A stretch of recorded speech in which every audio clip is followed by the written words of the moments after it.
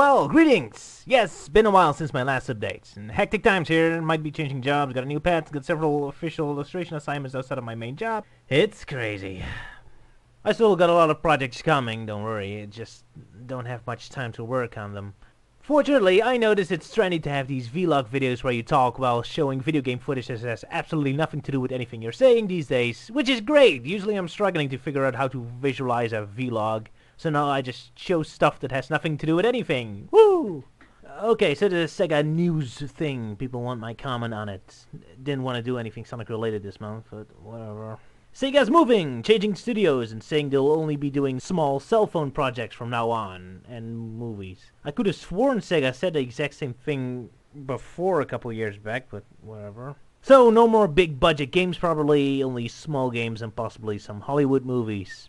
So my take, I think it's great news actually. I think Sega's strength has always been with short and action-packed, easy-to-digest action titles.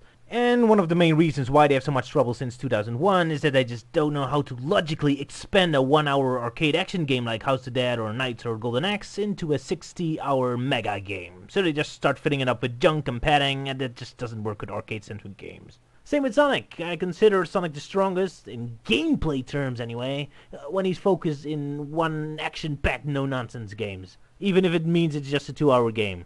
Although I do prefer the fancy full experience games myself. But yeah, not a good idea in times of financial distress.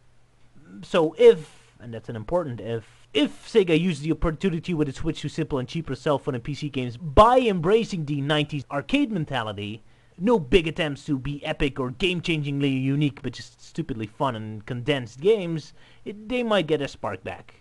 After all, 80% of Sega's biggest successes were simple arcade games. Unfortunately, that means the chance of a new Shamu are smaller than ever before, and I have no idea how Phantasy Star or Yakuza or Sakura Wars will be doing. Depends on the Japanese market, I guess. So yeah, Sega on the back burner and just testing the waters out by recreating old classics in modern cell phone style, like that recent Crazy Taxi game they made and I haven't tried yet. I kinda like the idea of that.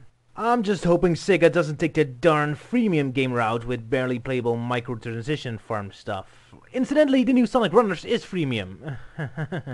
Also, the splash page implies it has some Chao Garden elements in the game, so as long as the freemium stuff is focused on that and keeps the main game alone, that'd be nice. And yes, we got our first information on Sonic Runners. Not much, but the trailer implies this will be inspired by the classics. Cute. Looking forward to seeing if they finally manage to actually remember how those level designs worked, and don't give us another Sonic 4 Booster Parade or generic claustrophobic small flat platform jumper like in Colors and Generations.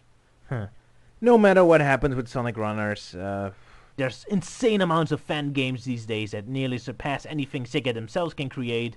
So with Sonic Robo Blast 2 having endless new updates, the Sonic Worlds open engine program powering one amazing fan game after another, Freedom Planet still having some extra DLC coming up, and much more Sonic fan games I spotted, and Generation level mods. There's tons of Sonic stuff to keep us occupied. So as a Sonic fan, you're lucky. Outside of Mario, there's almost no game franchise that has so many high quality fan games around.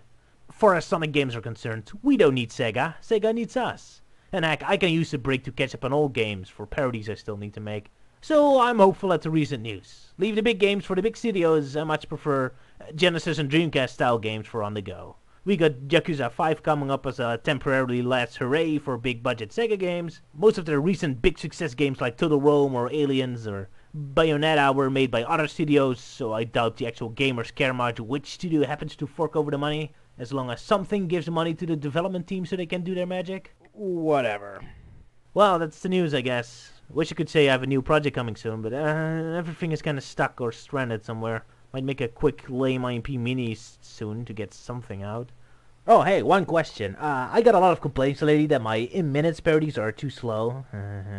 How much interest is there in me re-uploading some of the Sonic in-minutes parodies at double speed so they're more hyperactive? Or is that just lame attention-seeking? I don't know. Let me know in the comments, and that's all. Subscribe, follow me on Fartbook and Twitter and blah blah blah, I don't care. Oh, and am I the only one who's amused at how happy and cheerful and colorful the Sonic Runners gameplay looks like, and then how intense and dark and gritty the trailer is? Careful, Sega, you're making the people obsessed with Happy Sonic cry in fear with these intense fonts. Better draw a smiley on them.